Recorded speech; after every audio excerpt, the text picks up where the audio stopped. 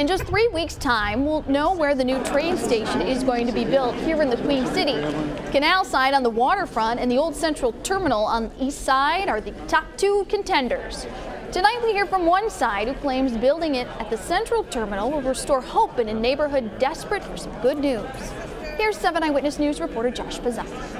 The Central Terminal still sits vacant on Buffalo's east side. Once a bustling transportation hub, it's now a sad reminder to neighbors of a time when the community was thriving. It has been a disheartening to say that, something that was so vital to this community, this beautiful building, the architecture, the people who worked here has been, neglected. But Marva Threat lives just a few blocks from the Central Terminal, and she says the Broadway-Fillmore neighborhood is already on the rise and says putting an Amtrak station at the historic building would only help speed up that growth. We already have the people here. We are a community. We are a neighborhood. It's a safe neighborhood. It's a wonderful neighborhood. So it will only add to the neighborhood. That's the same hope driving this public push to select the Central Terminal as a location for Buffalo's new train station.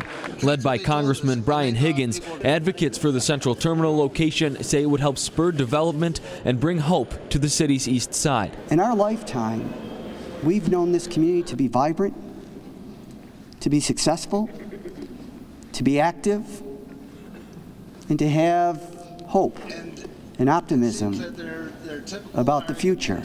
It's about vitality, revitalization to people who are looking for hope, because many are in despair because we have been forgotten. Some think neighbors in the Broadway-Fillmore community would lose all hope of revitalization if the train site selection committee recommends a canal side location.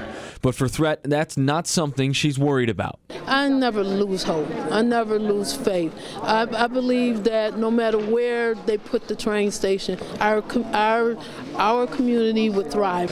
The train site selection committee has narrowed it down to 2 locations, one a downtown location near Canal Side, the other here at the Central Terminal. A final recommendation is expected to come in the 3rd week in April.